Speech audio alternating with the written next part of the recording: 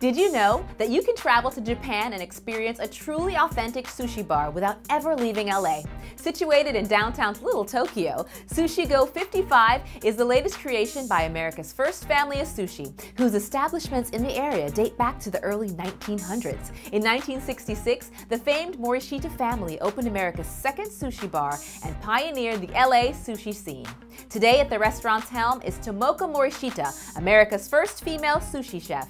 As originators and innovators, the Morishita family strives to present guests with an authentic Japanese sushi experience.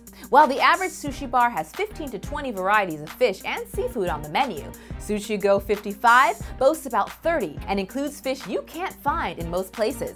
Guests are encouraged to relax and allow the carefully selected decor to transport them to another time and place, while they enjoy any number of delectable treats featuring today's best in the omakase or chef's choice menu. Our family helped bring sushi over to America to provide you with sushi flown fresh from Japan that you can't find anywhere else. I highly recommend getting the omakase and chef's choice, because from there you allow the sushi chefs to become artists, to create these beautiful presentations. You could get a whole lobster and slice sashimi style, but then with the rest of the piece they make a delicious soup out of it. We have real wasabi, we brew our own soy sauce, everything's really hand created for you. And what you get is an authentic Japanese sushi experience. Happy Hour at Sushi Go 55 features half-off house sake and food specials. You can preview the menu at sushigo55.com.